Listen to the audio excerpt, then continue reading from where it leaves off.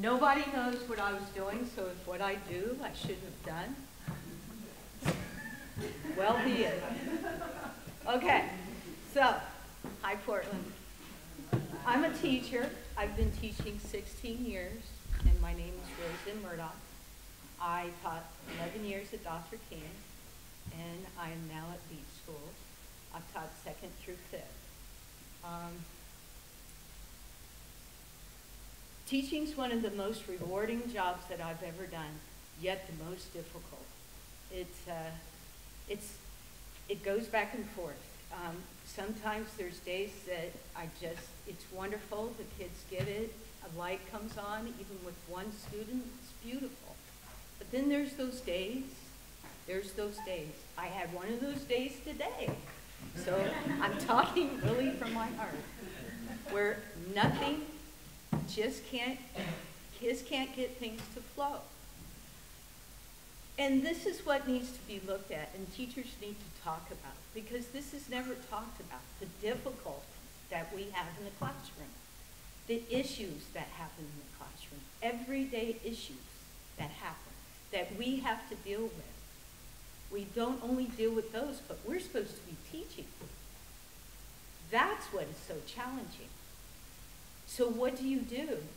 And this is why we're asking for the wraparound services.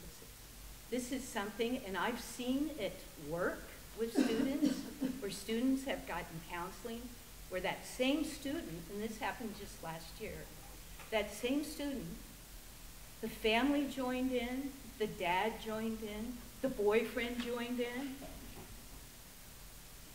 and they are doing so much better. They were having outbursts in the classroom. There's no way that the student could learn or any of the students around. And so that's why we were asking for wraparound services, to be able to not only help us be able to teach other students, but this will also benefit the students themselves.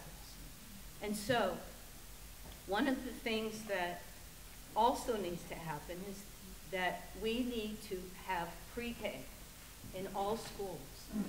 Pre-K, kindergarten, and 1st grade.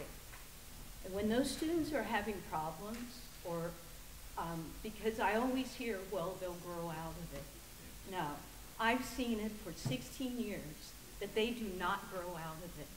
9 times out of 10, those same students that are having problems when they did in pre-K, 1st grade, kindergarten, they're still having those problems in middle school and high school. Why do we have a 62% turnout of students only graduating?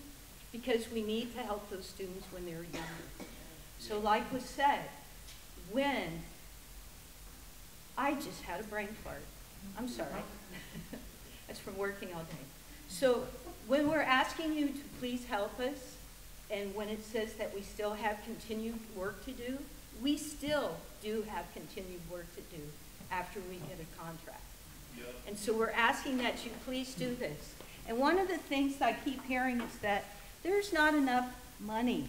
Okay, so it was spoken of Von Decker. She's working on her contract right now. She's making $15,000 a month. A month. Okay? She's not working for free right now, like you, doing extra work like this. Thank you. No, she's not. Yeah, she does. Okay, so we need to look at this. We need to look at high school and help out high school. We need to, okay, I want these to stay up so we can see. We need to keep track of this. As of June 23rd, 2013, you can Google these things. Google. They're on Google. Hirsch and Associates, $140 an hour. Not to exceed this amount, and it's an auditing service. We have an auditor at the district. Are you getting this, folks? This has got to stop. The money is not going for our students in the classroom. The money is going other places. You know, you started on the Oh, construction. we haven't even done this one. I'm going to have you hold it.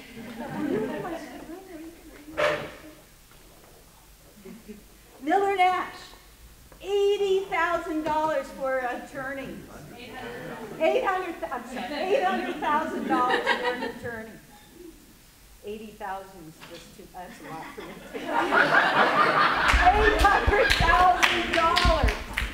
$800,000 for attorneys.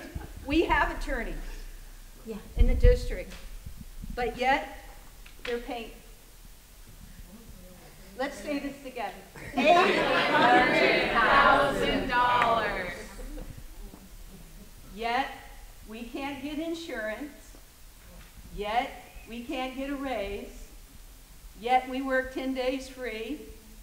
Yet money was taken from high schools that was given, correct? Look at these folks. This has got to stop.